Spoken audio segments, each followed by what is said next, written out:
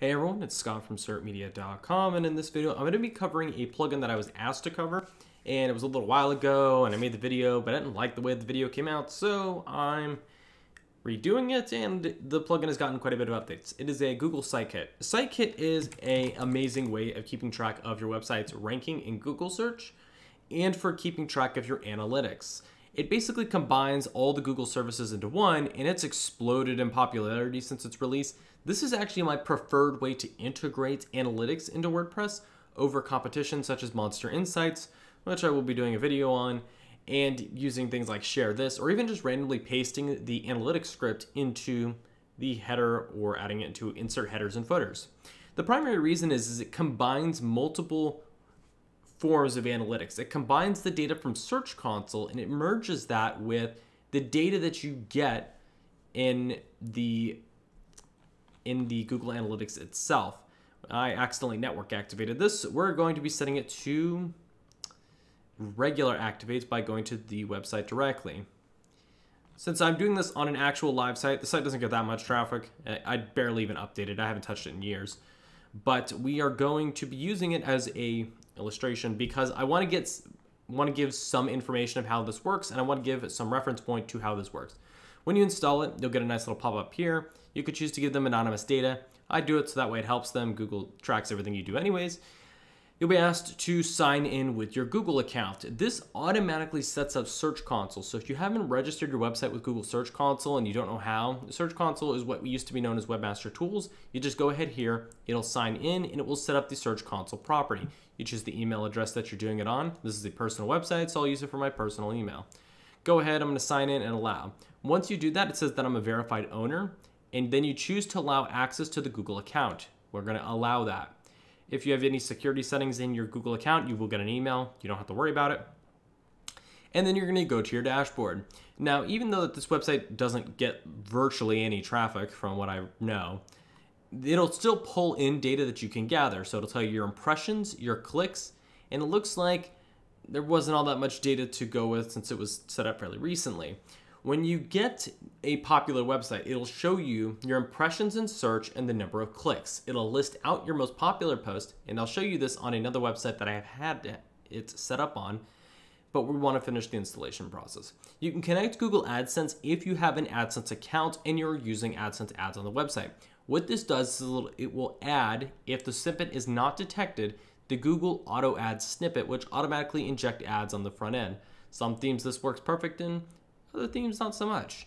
For the sake of this video, I'm not going to be enabling that service, but it's really straightforward. It'll also pull in your general data showing you how much maybe a post earns, your CPM, and the earnings that the website has generated.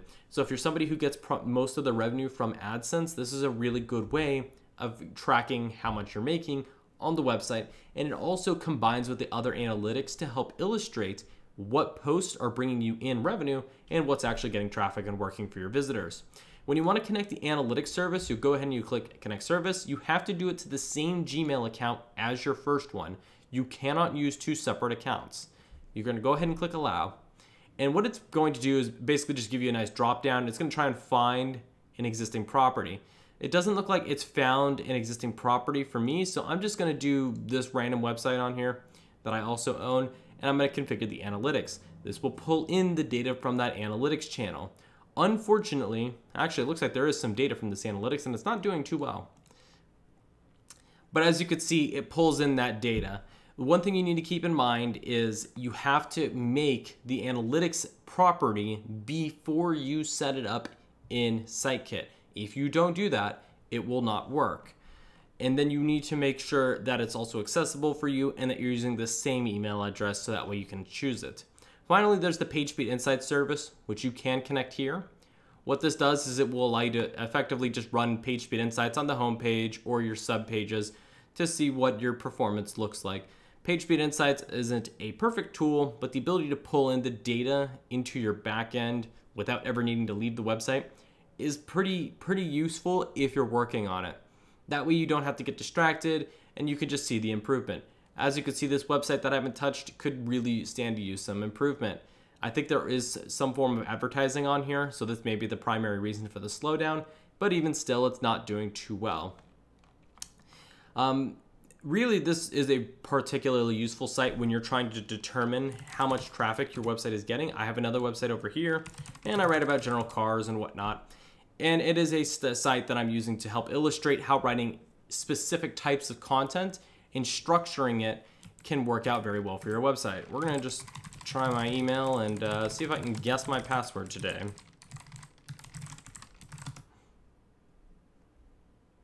No. Apparently that email address is not the email I use, so now we gotta go into the guessing game.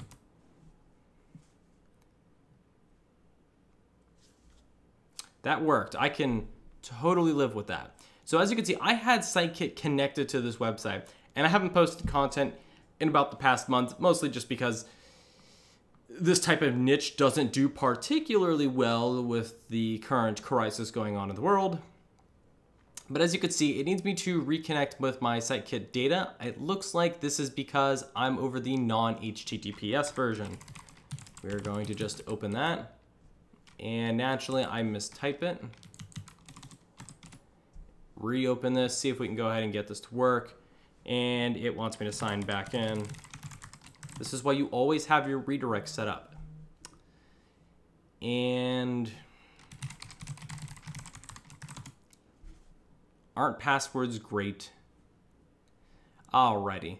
Now we come over here and it's checking for compatibility, and it says your site may not be ready. Looks like you're using a caching plugin. We don't have any problem with that. We're going to sign in like we would always.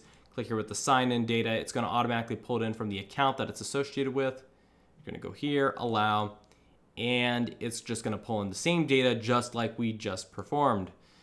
And it looks like it's already been set up, and it can already access it because we allowed it in the past, and all the services are connected. The site is actually not accepted for AdSense, but I did enable it for comparison's sake. So as you can see, this website has its data being pulled in. The impressions count are up by 115% over the past 28 days. You can filter the data up here to get a better overview and understanding of how your website's performing over time. If you set it to the past 90 days, I don't even think there's 90 days worth of analytics, but if we go ahead and we run it just to see where it's sitting, it will go ahead and update all the information, excluding PageSpeed insights, and break it down for you. Looks like it's struggling to do that, so we'll just set it to 14 days. Since we can prove that the 28-day period worked, and here we go. So over the past 2 weeks, traffic impressions are up by 21%, clicks are up by 23%, but the unique visitors from search is down 6.4%. Oh, that looks like the data from the past 90 days. So it's up 12,000% in the past 3 months because it didn't exist 3 months ago. And it tells me what content is performing the best and what's getting the most impressions. So that way you can determine what your site is ranking for and which of those posts are getting the most clicks. So my most popular content is the homepage. That's normally about right. And then does this vehicle have Wi-Fi built in is my most popular one. And then it was basically addressing a bunch of questions for different vehicles. Really, it's a really useful plugin, especially once you're fully connected, you're using AdSense, you can pull in all the data and help you make better decisions for your website. I would not use any other plugin for integrating Google Analytics unless for some reason I had to. Really just the ability to get all the data in a easy to way understand that you don't have to worry about. You're able to get exactly what you need for any post or page, even through the admin bar. If you come to a page and you hover over the Sitekit data, it will pull in the data for you. And then you're able to fully understand how each page is performing from an analytics standpoint, and that can eventually help you make educated decisions. If you have any questions about this, you can feel free to ask me in the comments below, but really if you're using something like Monster Insights or really any other analytics plugin, I just suggest switching to Sitekit. It's just that much better for you. Otherwise, thank you so much for watching, and goodbye.